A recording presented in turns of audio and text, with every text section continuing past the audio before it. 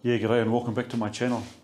I bought this beautiful old Schaublin CNC lathe and now I'm converting it to LinuxCNC. Since I've got a couple of days off work, this week I'm going to try and make some real progress on the electrical installation.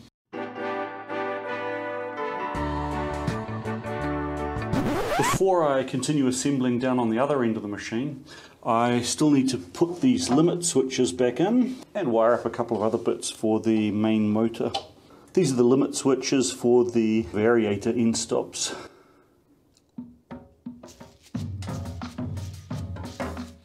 Hey, do any of you guys know where I put the original black screws for this? I seem to have misplaced them. Next up, all these cables need to go through.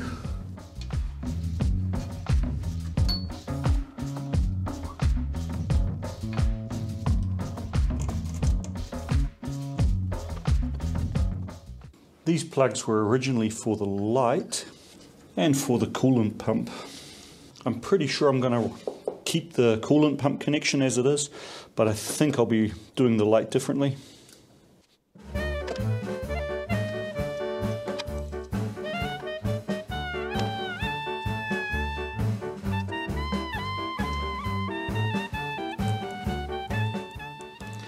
This connector gets also used for earthing. So first up, I'll connect the earth wires. Down here I've still got 6 wires for each motor. Because it's a Jalapeno motor, it provides 2 different sets of windings. I'll just use one set, but I'll keep them all connected here.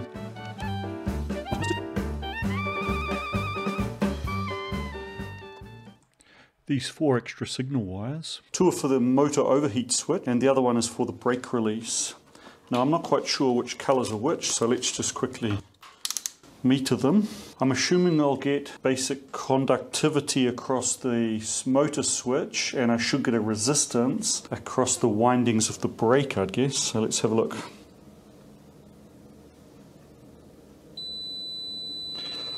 So brown to white is 3 ohms. Whereas yellow to green is 25 ohms. So I'll have to test this later. I'm going to assume that white and brown is the motor over temperature switch.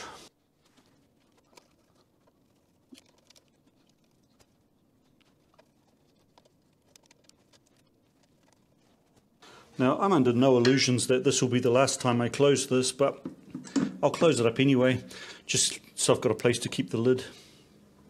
Right, I think it's time to plant this year's jalapenos. These are seeds from last year's plants. I'll start them off in one of these little window box planter things. That seemed to work quite well last year.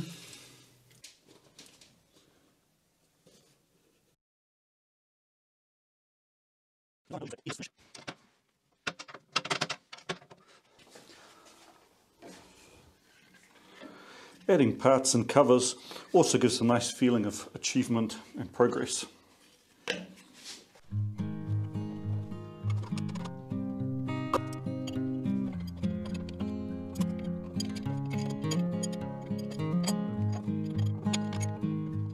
Schaublin made most of the covers for this machine out of cast aluminium, but for whatever reason, this one is just made out of fiberglass.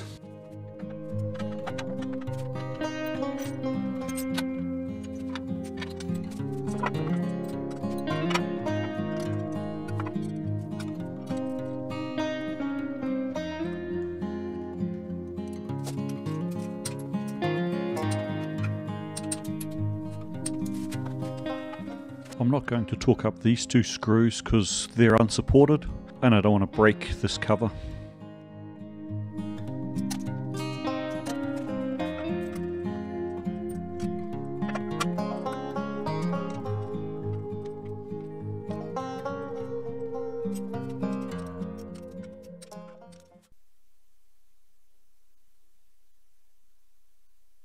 In addition, I also need to make some progress on the side cabinet I'm making for Mrs. Rotary.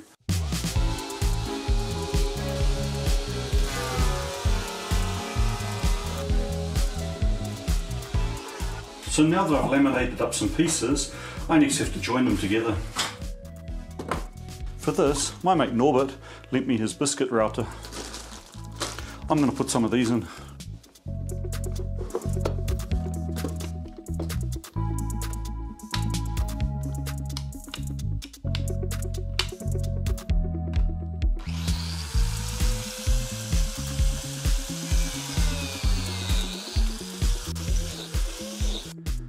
When building aircraft structures, you need materials with predictable strength properties. Wood, as a natural product, is not that homogeneous. Historically, there was quite a difference in the way that wooden aircraft were built in the United States versus how they were built in Europe. The US was able to exploit significant stands of old-growth Sitka spruce up in the Pacific Northwest, and a lot of work was done to determine what allowable strength you could expect from that timber. By the time aircraft were being built in large numbers, stands of old-growth timber were no longer available in Europe. So while American-built aircraft tend to have spars and other structural components made from long, high-quality pieces of Sitka spruce, in Europe you'll typically find those structural members laminated up from multiple pieces of lower quality timber.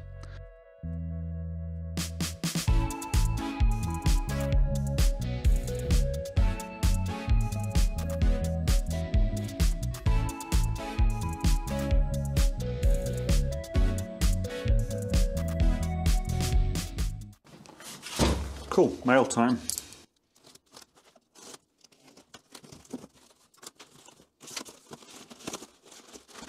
So this is a Danfoss sine wave filter. This is the one that goes between the VFD and the motor. Now after a couple of days of analysis paralysis, I think I've got the general layout pretty much decided upon. So this backplate, which goes right deep into the cabinet, this gets three-phase power through the line contactor into the main motor inverter. Power then goes through the sine wave filter and out to the main motor. Down the bottom, pneumatic control and variator control. So that's all that'll go into that side. I still need some more of this cable channel, but up here I'm going to have main power coming in from the main switch. For a circuit breaker, these are just placeholders. There's going to be three-phase contactors for the main motor, the variator and the coolant pump motor. Next comes circuit breakers for the single-phase users. This is my DC supplies, my safety relay, managing the e-stop. Along here is going to be terminals, and then all of the control electronics will be down along this row with more cable channel below it. This still needs the final components to decide its layouts, so in the meantime I'll get on with this side. Mail time. Hey, lockpicking set. Nah, that's just the box.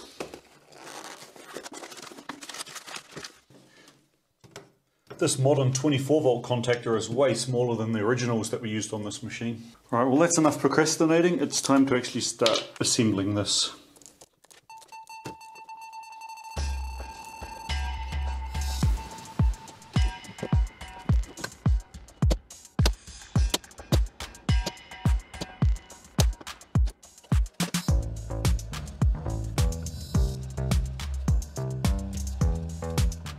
One lesson I learned from the mini lathe is never mount anything from the back.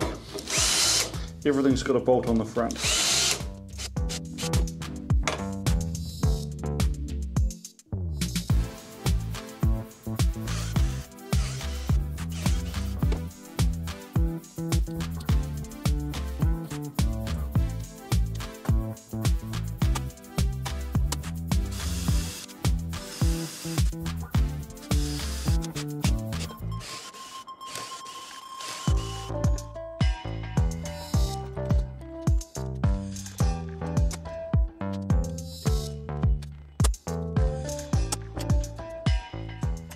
I bought this Lenser inverter used, but unfortunately I realized it doesn't actually have any mounting brackets.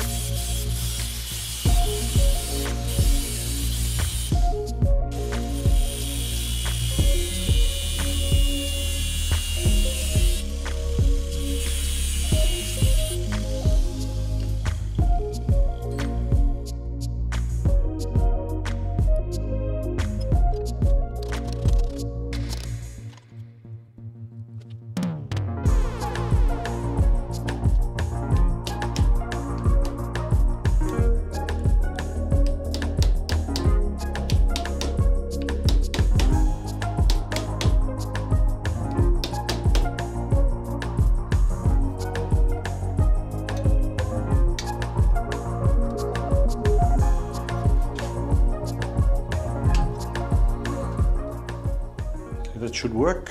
So this is a wee bit long. I'll just whip the top off that tab. Give these a quick wipe down with paint thinners.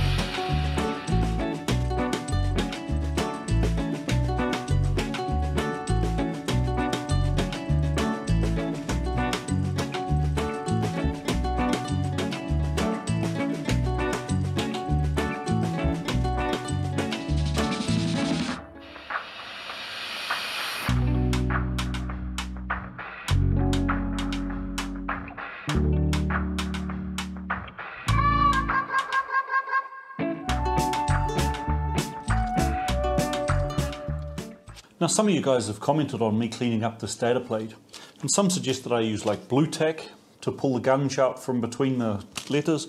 Well, I couldn't find any here in Austria, but I did find this stuff, so let's see if it works.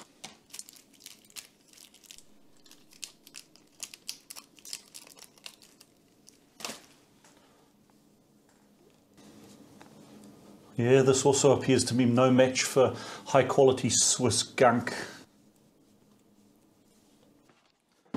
Right, I better start wiring this thing up. Luckily there's lots of wire like this, which came out of the machine, which is already the right thickness and has the ends nicely terminated. So I'm going to reuse as much of this as I can. When do you just use point-to-point wiring? And when do you go out to a terminal block and back? It seems to me if it's just a one-to-one relationship, like here, it's better just to go straight from one to the other. Whereas with my main power supplies, where I've got three-phase coming in and then having to split out individual phases, that makes more sense to me to take that out to a terminal block. But if I'm doing this wrong, please jump in and tell me how to do it correctly. This motor wiring out of the inverter until it goes through the filter, this must be like the worst EMI producer of the whole machine. So I think I'm going to shield it and just run the shield to the earth. I'm not exactly sure if that's necessary, but shielding's never a bad idea, is it?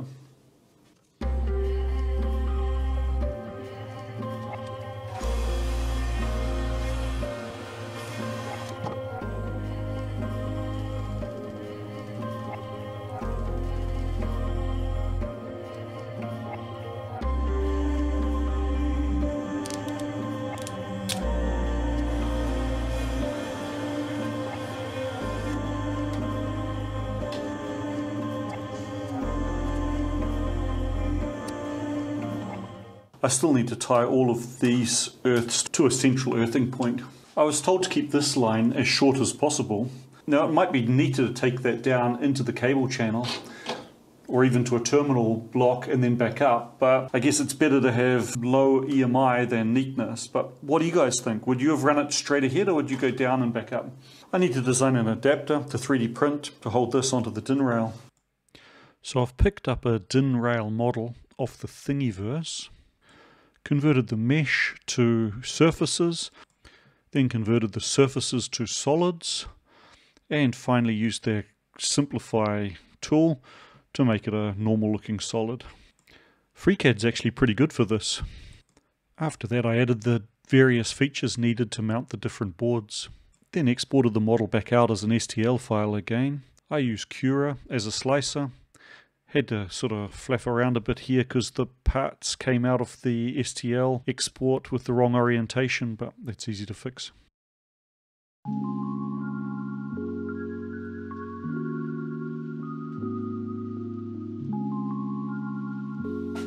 Right.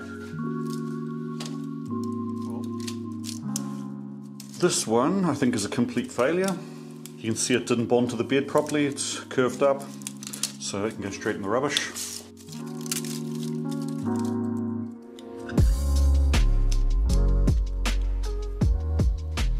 Now the nuts get put in.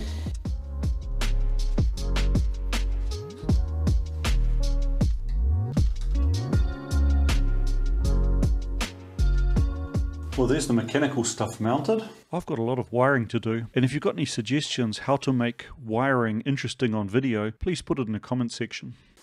Well, thanks a lot for watching, and I look forward to seeing you again next time.